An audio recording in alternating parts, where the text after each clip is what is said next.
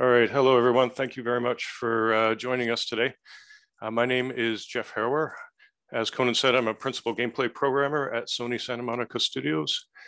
I have a bachelor's of mathematics from the University of Waterloo with a major in computer science. I graduated back in 2001. And I've been working as a programmer in the video game industry for over 20 years now. And as Conan said, prior to working at Sony, I worked at Electronic Arts in Vancouver. And I'm here today to talk to you about computer science and gaming. Specifically, I'm going to give you a quick introduction to what computer science is. I'll give you some example topics from computer science and explain how they apply to video game development. And finally, I'll walk you through my personal experience, having navigated high school, computer science program in university, and finally a career in video games, which I hope will inspire you and maybe give you some pointers on how to prepare yourself to try and break into this industry if that's what you want to do.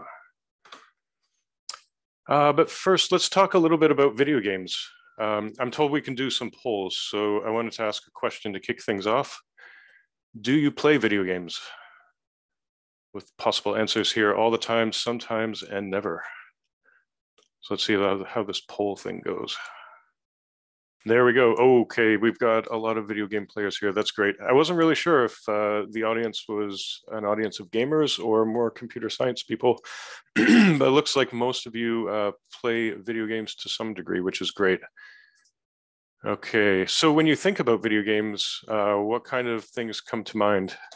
You might think about AAA story-driven games like God of War, the game famously created by the game studio that I work for right now. You might think about popular competitive online games like Fortnite.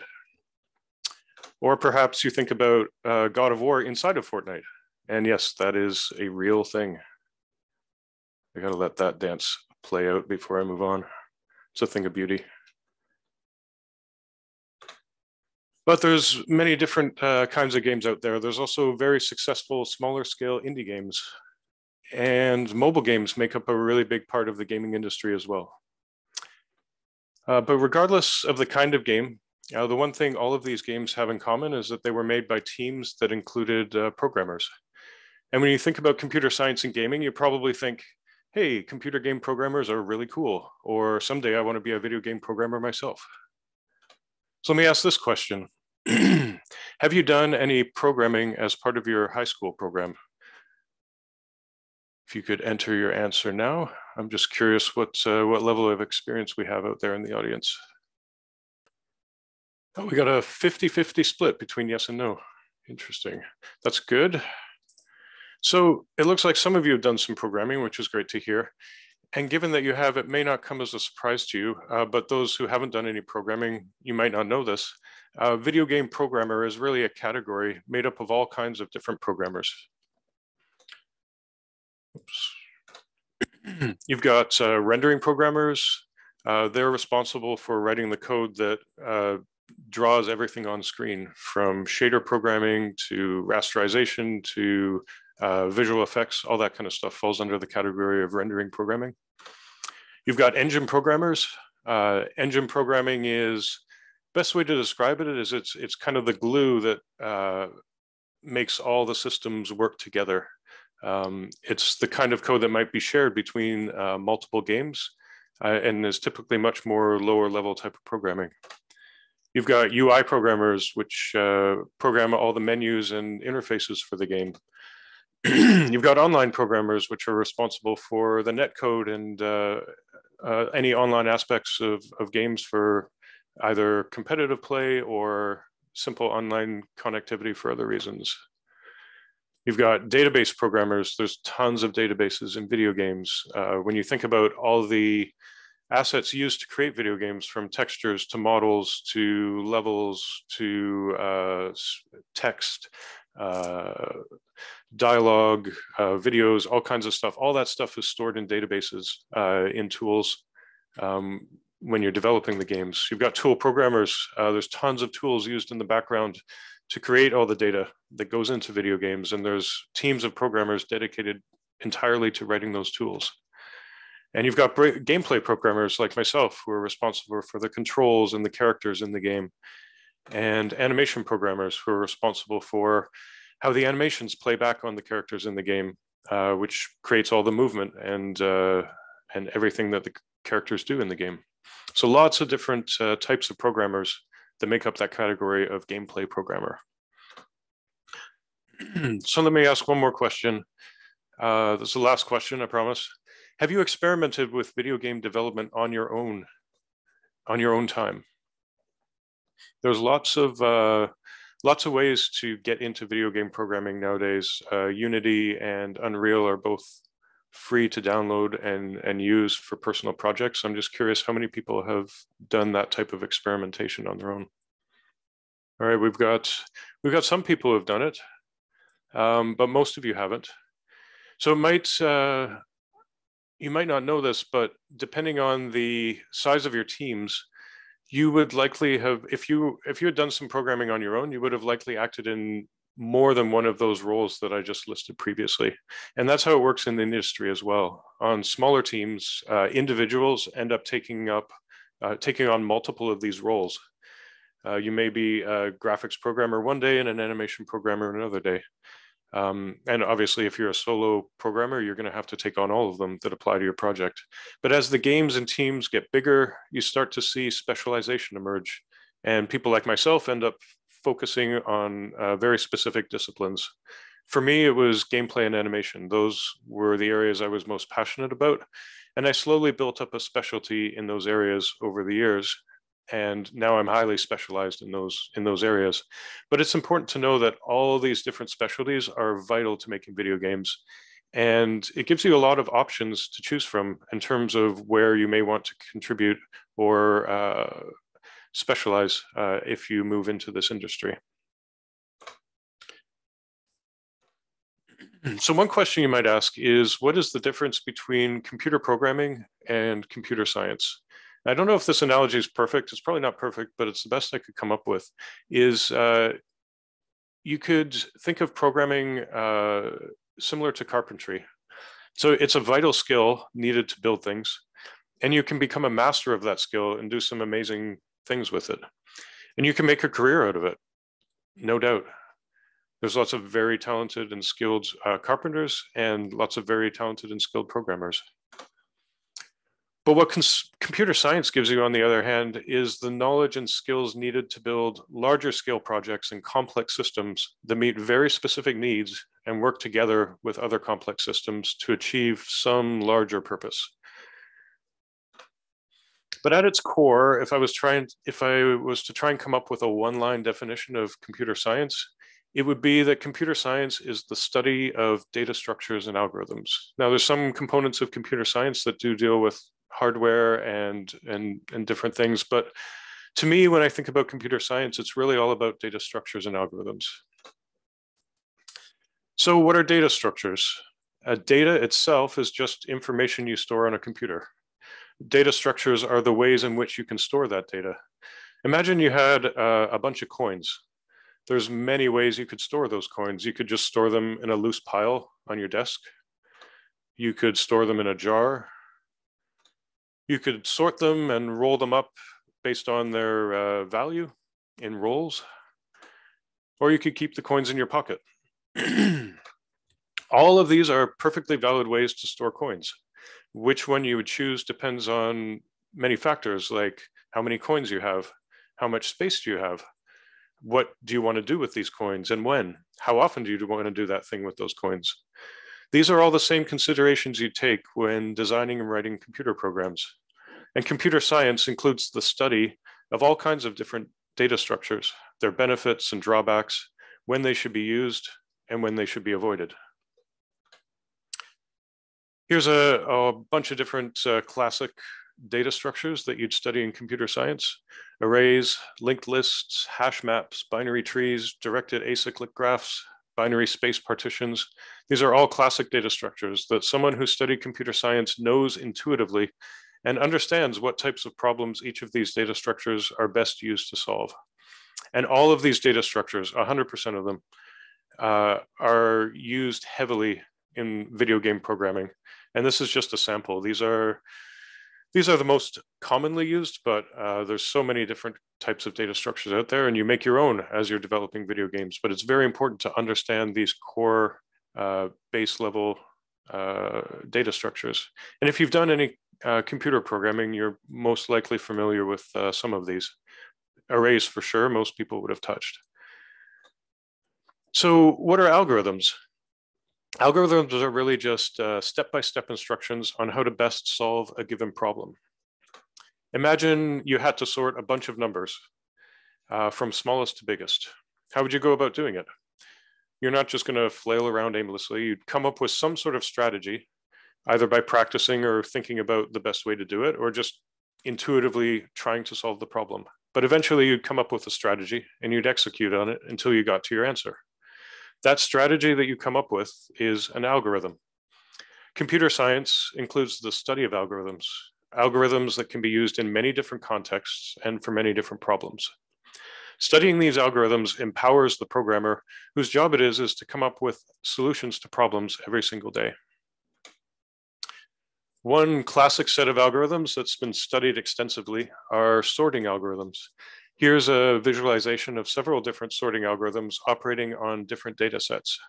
You can see some of them sort the data very, very quickly, and some of them take a lot longer to solve, and they all act on the data in different ways. There's not always a best algorithm for a certain class of problem. There's often trade-offs to be made, and understanding all of this is extremely important when it comes to being a good programmer. You don't want to have to go back and study all the properties of these algorithms if you can understand them quickly and intuitively when trying to decide how to apply them to different problem sets. Another classic category of algorithms are search algorithms. They can often be very much related to these sorting algorithms that I'm showing you here. Imagine you were trying to find the word xylophone in a novel as opposed to a dictionary. It would likely take you hours to find the word in a novel. Worst case, you'd have to read through the whole book. But in a dictionary, you could find it in under a minute, guaranteed every time. That's the power of using the correct data structure and algorithm for a given problem. And you can imagine search algorithms are used heavily in video games, as well as sorting algorithms. If you are trying to highlight a piece of loot or a door or an enemy in the game, you're going to have to search through the game to find those things.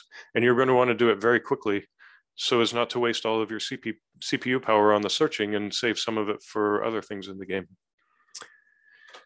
Here is another classic search algorithm called A-star search. This is used extensively in video games as a pathfinding algorithm. And you'd study many variations of this algorithm in computer science, along with other search algorithms and pathfinding algorithms as well. This particular type of search algorithm is called a greedy algorithm because it evaluates its neighboring possibilities one at a time and always chooses the best one to execute next. The deeper you get into computer science, the more specialized and complex the data structures and algorithms get. You start to get into very specialized fields of studies like these I've listed here, all of which are extremely relevant to video game programming. Computer graphics I talked about earlier, that's how you render the images on screen from meshes and textures and shaders. You can also study artificial intelligence, which is a big area of study and very, very relevant to video games. You can think of all the characters in a game that aren't player controlled. They are all running some sort of artificial intelligence algorithms under the hood, and you would study those in computer science as well. Machine learning is a growing field that is beginning to influence every area of programming, but is slowly starting to make its way into video game programming as well.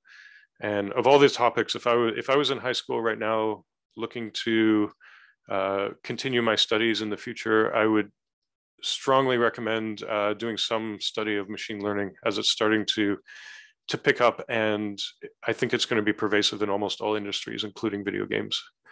I mentioned databases earlier. There's an entire study of databases in computer science. Software architecture is how you put together big computer programs and organize them so they're efficient and easy to change and work with and build across large teams. Real-time systems is the study of writing code on embedded, limited hardware systems that have to run at real time, like video games. Animation is a big area of study.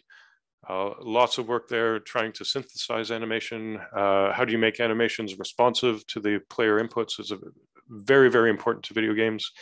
And then networking also for online games. All of these are fields within computer science that you would study quite extensively, each one individually. And I would be doing you a disservice if I didn't quickly touch on the importance of mathematics in video game programming and in computer science. In fact, computer science is in a lot of ways an offshoot of mathematics, and you're using math as a way of studying these algorithms and data structures. But a lot of people in high school don't necessarily know that the importance of math. I think they hear other people who've gone through schooling saying, oh, I don't remember any of my math and I never used it after I left high school. But that's not the case if you want to get into video games. Everything from basic trigonometry that you'd learn in high school to linear algebra, including matrix multiplication and vector math, are extremely important in making video games. And having a nice solid foundation in mathematics is extremely important if you want to break into this industry. So I'd like to finish off my talk by discussing one of my favorite topics, myself. I told you I'd go through my journey through school and into the video game industry. I actually started writing my first video game in grade 5. So I learned how to program by buying these magazines that would have programs written out in the back of the magazine, and you would type it out line by line on your Commodore 64, compile it and run it. And that's how I would get video games, is I'd buy magazines and I'd type in the code, and once I typed it all in, if I didn't make any mistakes, I'd be able to play the video game. And slowly over time, I started to learn the basics of programming and started to write some extremely simple video games. But I started that in grade 5, mostly because my parents were really into computers and we had them lying around, and I loved video games and knew that I wanted to try and make them. In high school, I took every math and computer course that I could. There weren't as many back then as I suspect there are now. And I spent a lot of my free time learning and making different video games just for fun. I think over the course of my high school career, I made maybe 3 or 4 games just for myself on the side. But it was really, really valuable experience and got me in that headspace of developing video games early. And I decided to go to the University of Waterloo and pursue a Bachelor of Mathematics in Computer Science, specifically because I wanted to make video games. This is what I knew I wanted to do. And it was the best decision I ever made, was joining the co-op program at the university. So a co-op program is where you get to do an internship with a company or a co-op placement with a company every other term. So we would do 4 months in school and then 4 months at a work placement, and then come back 4 months in school and 4 months at a work placement. So your degree would take longer, but you had tons of practical experience in the workplace as you were going through your schooling. You got paid, so it helped cover costs. But once you get into the later years in university, at that point, you are someone that industry is starting to look at as wanting to hire, and there are tons of opportunities to get your foot in the door at various different companies at the late stages of your career there. I did a couple of placements at a bank and realized that that was not for me. I did not want to do that type of programming. I was doing Y2K upgrades and I found it really boring. Then I did a work placement at a company that contracted for the Canadian military, building helicopter simulators so that pilots could practice landing on ships. We had VR headsets and a motion platform, and they had an old cockpit they put on the motion platform, and they could practice landing the helicopter. And that was fantastic. I loved that work placement. And it got me ready for working at Electronic Arts, which was my last co-op placement. And I ended up working there full-time immediately after graduating. I loved it so much. And then this was the final project for my computer graphics course, for which I won first place. The reason I bring this up is you'll take a lot of if you pursue a degree in computer science, you take a lot of courses that are somewhat related to video games or directly related to video games. And what I did when I was going through school is I would always look at those courses through the lens of video games and think, how could I use what I'm being taught in video game development? And if there was ever a project where you had freedom to choose how you wanted to, what you wanted to build and how you wanted to go about doing it, I would always try and bring it back to video games and reframe it in terms of video game development. And this is an example of that. So then I graduated, worked at EA for 19, 20 years, something like that, primarily working on gameplay and animation on games like FIFA, NBA, NHL, SSX, and UFC. And I've interviewed and hired many co-op students from computer science programs over the years. And I think all of them have have ended up being hired full-time after their internships and have made successful careers in the video game industry. I can think back to like 4 or 5 specifically that I hired, and they're all very, very successful. So this program is valued by employers because of the foundation that it gives you in terms of understanding those data structures and algorithms. And finally, now I've recently joined Sony Santa Monica, which is a dream job for me, getting the privilege to work on one of the most popular game franchises in the world in God of War. And I couldn't be happier. It's been a career that has served me very well. And I'm no joke, I have computer science to thank for it. And that is the end of my talk. I am happy to answer any questions that anyone has.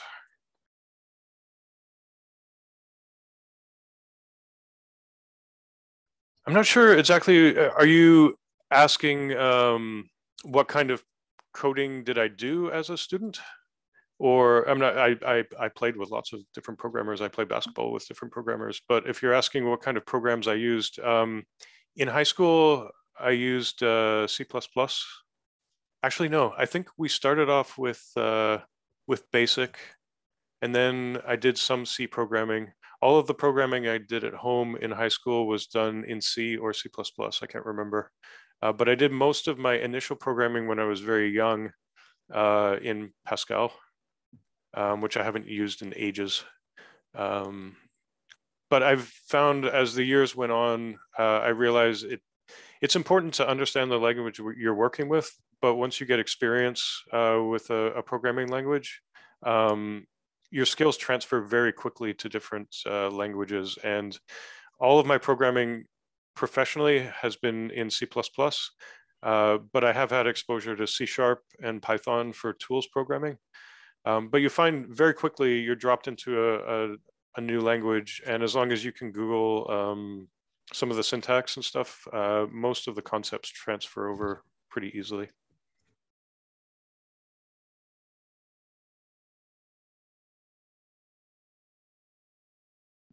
So it's funny. So I learned C first and then C++, and I learned it in both at home, kind of on my own, and through academics.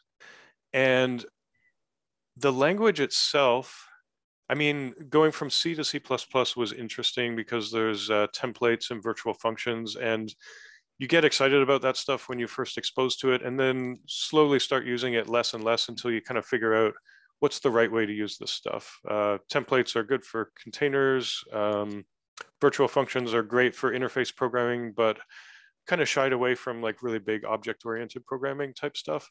But over the years, C++ has changed. They've added new language features, and I'm really lazy and I haven't really studied any of that stuff. But then I get new grads coming in that I start working with, and they're showing off all this like really cool syntax that I've never seen before. And I'm doing code reviews for them, and that's how I'm learning all the new language features of C++ is code reviews from younger programmers that are joining the companies. But I'd say, honestly, it hasn't changed that much. Everything that I learned in real-time programming of like using arrays and trying to stay away from virtual functions and memory access all over the place still applies 100% today, developing on PlayStation hardware. Trying to keep it as simple as possible, keep memory as contiguous as possible is still the best strategy. And there's some niceties that have changed in the language, but not a lot. Most of it stayed the same.